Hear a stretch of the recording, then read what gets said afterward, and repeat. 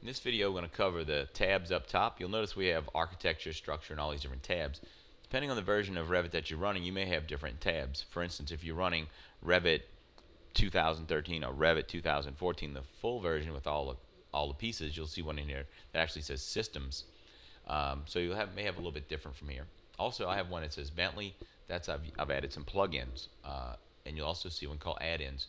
Revit now has the ability to add in what are called add-ins or plugins or apps. They call it the Exchange apps, where you can actually load in little add-ons to do things in Revit. As we go through the training, I'll introduce a few of those to you. But now, if we move across the tabs here, you'll see there's lots of stuff as we move through it. Most of the time, we'll be most likely working on the architecture tab.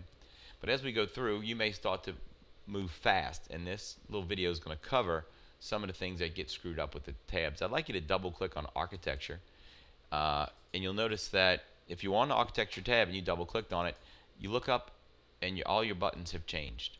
What has happened is it has reduced to what they call panels, these little panel buttons now. You're like, whoa! If you double click on architecture again, it's then going to go down to just these little like mini buttons. You double click on it again, they totally disappear. At this point, panic sets in. Double click one more time, and they cycle back through again, and you'll see them reappear. That's not a glitch. It's actually built that way. Just so you understand, that's actually a Windows aspect. It's not more of Revit. It's more Windows. Now, if you start to move on over all the way to the right, you'll notice there's a funny little graphic in this area over here. I'll ping it a couple of times. This is what drives it. If you drop this down, it says cycle through all. That's what it's set to. So if I double click on a tab, it's going to cycle through them. Minimize the tabs, minimize the panels, minimize the panel buttons. So you have the ability to tell it what you want to do. Okay. The only one it's missing is do nothing. I wish they had one, but they don't. Do nothing. If I double click on here, do nothing. Just leave it as it is. Okay. So you pick the one that works best for you. And now when I double click on it, it's either going to go full screen or tabs. So that's why we change it. Now here's the one that gets people all the time. It's a very subtle thing. And periodically when I'm doing training, I'll go over to the desktop, and then all the menus are all screwed up. If I click on the word architecture, click, hold, and try to drag it, it doesn't move. But if I hold the control key down, click, hold, I can actually move the tabs around.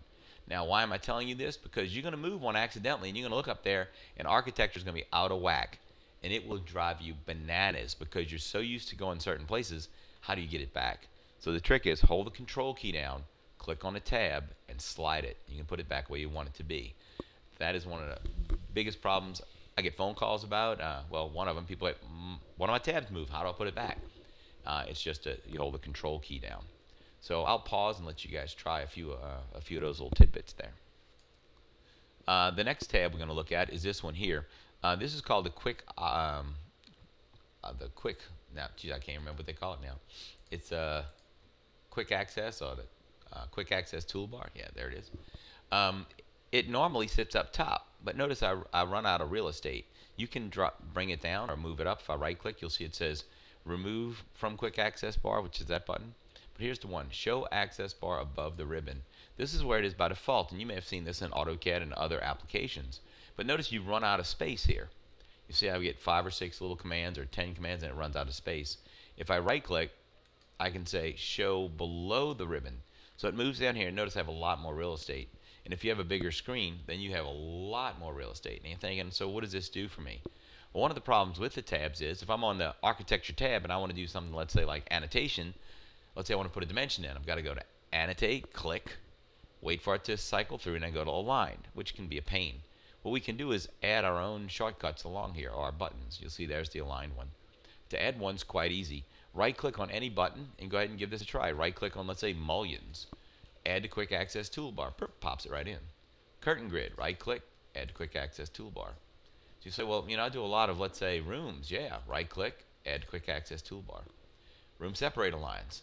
Okay. Room tags. You can pop them all in here, so you know what they are, and you don't have to look for them. Now, no matter what tab you're on massing and site, and you got to put a room tag in. There it is. Now, this is fully customizable. If you right click, you also have the ability to customize the access toolbar, and you can move them up and down. If I go down to the bottom, you say, well, I want all my little rooms to be in their own little group. Put a separator in. I'll then move that separator, move that down so the separator goes up. And you can play with these little buttons to make it happen. Yeah, so if you use, for instance, like the Modify tab, instead of going up there all the time. Now, the repeat we talked about a moment ago, in Revit, if I like the Align command, I may right-click and add it to the Quick Access toolbar. Or if you like certain commands, you'll notice it says Align Al. That's not its, yeah. Okay, that's not its name. It's actually called Al is the keyboard shortcut, right? You can also customize your keyboard shortcuts if you want. Now you'll notice what happened here on my screen. If you don't have the latest, let's say, Flash player, or if the Flash player starts to squirrel out on you, you'll notice that the little shortcuts or the videos that come up and play sometimes lay up on your screen. You don't have to close out of Revit. Hit Control-Alt-Delete, and you'll notice what happens is we go to Task Manager, and inside of here you'll see all these little weird numbered ones with the little boxes next to it. That's it. If I click on that, you right-click and you go to and that task, and each time I was hitting it, it started the new ones. That's why I have 3 of them, and task. And now when I go back to my desktop, you'll see it's gone. So you don't have to quit out of Revit. No, they work. It's just certain machines. I updated the Flash player on this machine, and just 2 weeks ago, and since then I've had some squirreliness with this machine. So I have a feeling I just need to upgrade my update my video driver, and I should be fine. So just to recap here, that little toolbar, you can add as much as you want to it. Then you can then even take out or uncheck whatever you want to remove here. So for instance, I know this sounds crazy, but on large projects, I have a tendency to go click on the default 3D view, and what it does, it takes a minute to regenerate.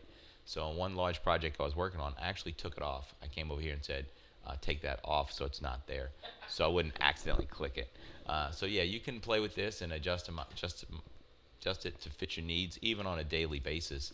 Once you put those tools there, you can then go remove them. One other tidbit about the desktop, being that we're moving some things around here, is I want to mention this down here, press and drag.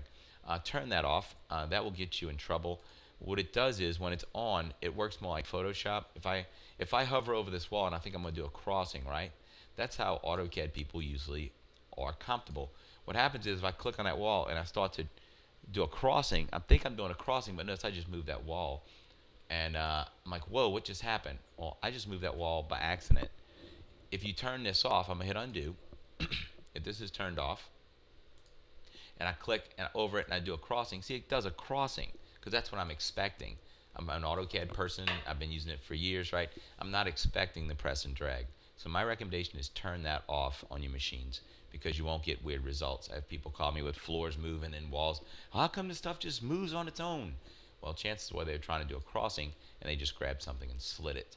So you want to be careful with that there. Okay, so that's a little insight on these little bars up top and this one here.